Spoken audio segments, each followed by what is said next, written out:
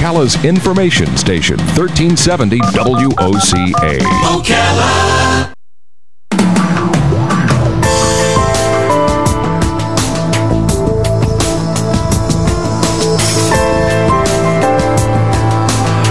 All right, 5 minutes after 11 o'clock.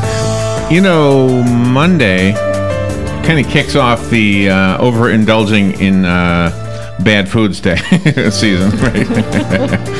Right, because Monday was the day we eat all the Halloween candy that we're supposed to give out to the kids, right? Yeah.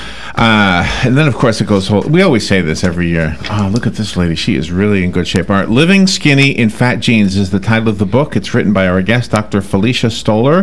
The Healthy Way to Lose Weight and Feel Great. And by the way, the word genes as in genetics, Genes. And Dr. Stoller is known as America's health and wellness expert. She's a registered dietitian and nutritionist, an exercise physiologist, the vice president of the Greater New York chapter of the American College of Sports Medicine. Wow. And we're honored to have her on our show this morning. Good morning, Dr. Stoller. How are you? I'm great. How are you? I'm great, but look at you in this sweater. That's a nice sweater. Did you see this sweater, Rob? Look at that sweater on the back there. Oh, I love that sweater. Yeah. That is beautiful. Me too. It's good to practice what you preach, right? Yeah, that's right. So have you ever had a weight issue at all? You look great. I actually did, thank you. No, I did have a weight issue. Yeah, I did. A slight weight issue when I was in my 20s.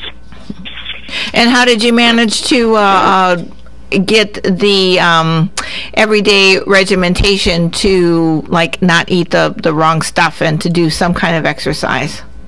Well, what really happened was that I went to somebody with my exact credentials, and she changed my life. And so then I decided at some point in time to become a dietitian and exercise physiologist. Oh, my. Really? And so how did she change your life? I mean, did she give you the right things to eat?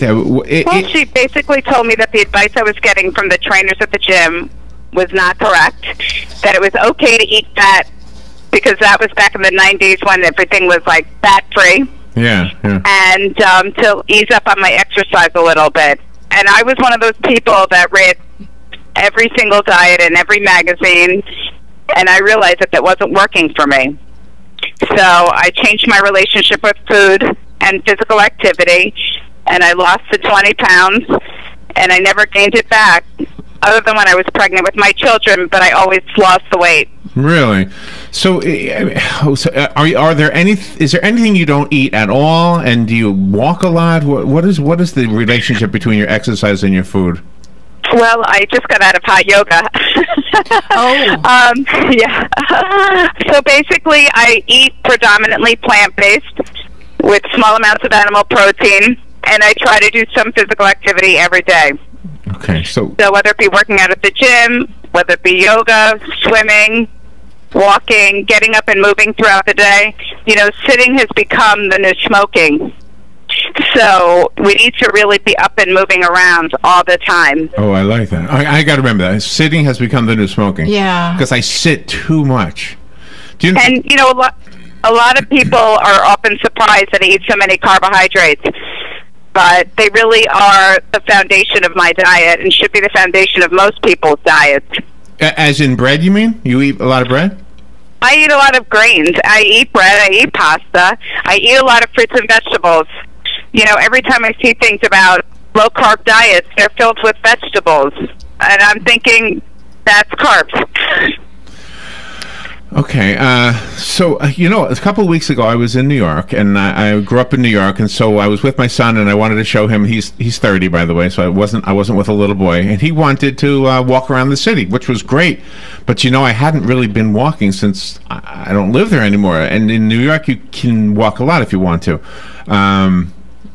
And I found after our like 6 days there that I really need to walk more, because I really wasn't in shape to do all that walking. But so I'm thinking I should walk more, but that's not enough, is it? Well, walking is important, but also doing resistance exercise. There's different reasons to do different types of exercise. So we look at strengthening our muscles. We're looking at flexibility. You look at endurance, bone density. So doing a little bit of everything, because it's use it or lose it. When you said you were mostly a plant-based diet and you had some animal protein, are you referring to eggs? Because I used to do this thing, and I do eat meat now, but I used to do this thing where I didn't eat anything that died. And eggs were okay because eggs don't die, right? Right. Yeah. Right. I don't know. Some people see that as a byproduct, where some people are lacto-over, where they'll do eggs and milk. Yeah, right. I used to do eggs, cheese, milk. Yeah. Yeah. No, I do a little bit of everything. There's really nothing I don't eat. Really. What's for lunch? What's for lunch today? Let me start there. I haven't decided yet. I might do a kale Caesar salad. I know that sounds very cliche, but I really like that. No, that sounds like a good thing. And I'll probably crumble a hard-boiled egg on top. So do you buy into the idea of eating like 5 small meals instead of 3 big ones? Yeah, I definitely advocate that because there's a few reasons. One, the thermic effect of feeding, which is basically the calories you have to burn just moving that food through your body.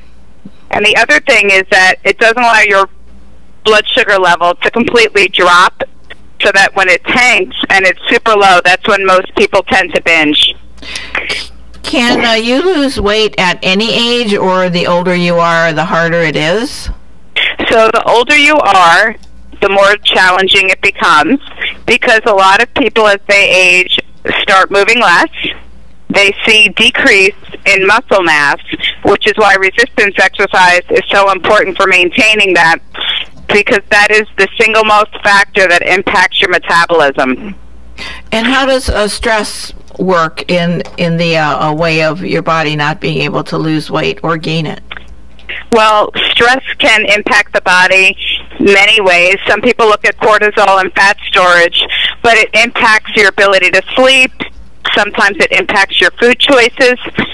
So, you really got to have some tools in your toolbox to manage it. So exercise is important for minimizing that. Trying to get a good night's sleep is really imperative, and sleep should really be the 6th vital sign.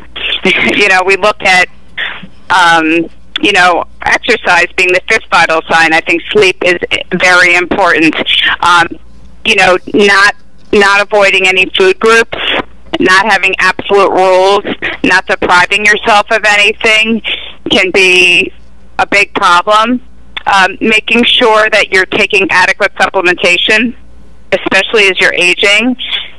We sometimes have challenges with absorbing nutrients, and we hear a lot about vitamin D being important, probiotics being important, and something else for those who have a hard time with their relationship with carbs. Consider taking a carb blocker like phase 2 about a half hour before they eat, so that they can eat and enjoy that bowl of pasta. Because let's face it, most people just don't want to eat 1 cup, which is 2 servings. Well, that's right. Yeah, really. I got a big plate. And the cool thing is that phase 2 is a white kidney bean extract that helps to inhibit the absorption of starchy carbohydrates. And people who have used it have minimized their absorption by up to 65%. Wow, we've heard about and that. And help to lose weight. Yeah, that has been brought up on the show before, that product. I want to ask you something about the title. The title is Living Skinny in Fat Genes, and genes is spelled Genes. So we talk about genetics. So I wanted to ask you to talk to the listeners who believe, or maybe it's true, not that they're believing and it's not true, but that they are heavy because of their genetics. And what it sounds like you're saying is that in spite of your genetics, you will be able to get to the weight you want if you follow a certain regimen. Is that right? Well, basically, your genes don't determine your total outcome. So the environment is an integral part of that completely. So it's about your food and physical activity choices, stress management, and sleep. Those are all an important part of, whether or not you're going to be overweight or not. Because obesity didn't exist 100 years ago the way it does now. I know. You know what? We heard this story just the other day about these guys reenacting the Civil War or making a movie or something like that, and they had to get costumes, so they went to this costume place that had authentic Civil War costumes, and they couldn't fit into them. These guys were, and they weren't fat. It's just that back in the Civil War, everybody was really skinny. Yeah. Yeah.